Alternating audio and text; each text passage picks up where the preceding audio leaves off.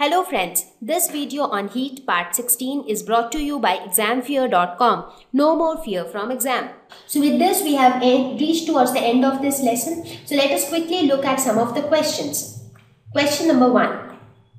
State similarities and differences between the laboratory thermometer and the clinical thermometer. So if you talk about similarities, so both of them construction wise they are made up of glass tube, they contain mercury, both of them are used to measure temperature. So these are some things which are common. You talk about differences, again lot of differences. In clinical thermometer you only have provision to measure temperature between this range 35 to 42 degrees Celsius, whereas in laboratory thermometer you can measure a huge range of temperatures starting from -10 degrees Celsius to 110 degrees Celsius.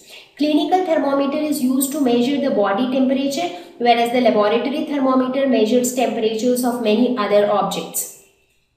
In clinical thermometer, we have a kink which is present, and due to that kink, the mercury level doesn't fall on its own, and we need to give physical jerks to the thermometer to bring the mercury level down.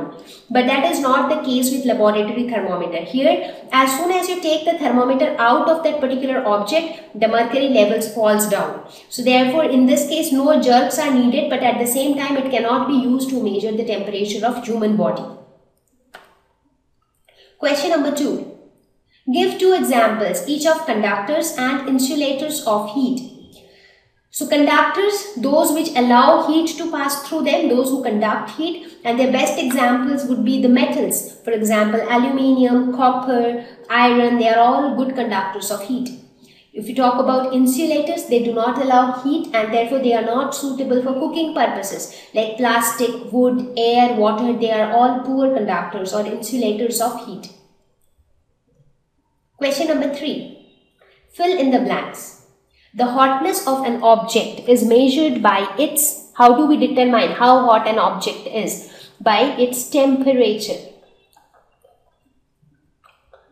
Temperature of boiling water cannot be measured by a dash thermometer. Which thermometer is used for measuring temperature of all other objects? Laboratory thermometer, yes. And which cannot measure temperature of boiling water? That is clinical thermometer, because this thermometer can only measure temperatures falling in the range of 35 degree to 42 degrees Celsius, and it can only measure the temperature of human body. That's it. Temperature is measured in degree, in which is the most commonly used scale of temperature. The most commonly used one is the degree Celsius. No medium is required for transfer of heat by the process of, so just throw the ball in the air. So that was radiation.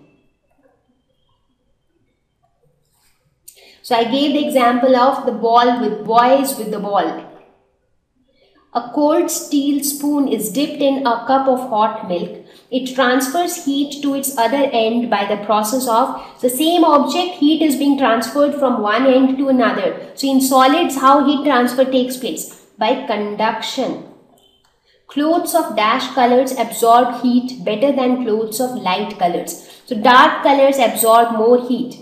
So therefore, we prefer wearing dark colored clothes during winters. Question number 4. Match the following. So here you have columns 1 and 2 and you have to make the right match.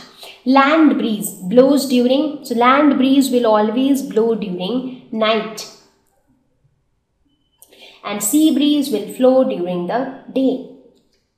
Dark colored clothes, they absorb more heat, so they are going to keep you more warm. So you want to be warm during winters. So this is going to be winters. And light colored clothes should be worn during summers because they reflect most of the heat and a very small amount of heat gets absorbed. So your body remains cool. Thank you. Please visit www.examfear.com to watch more educational videos with a better experience.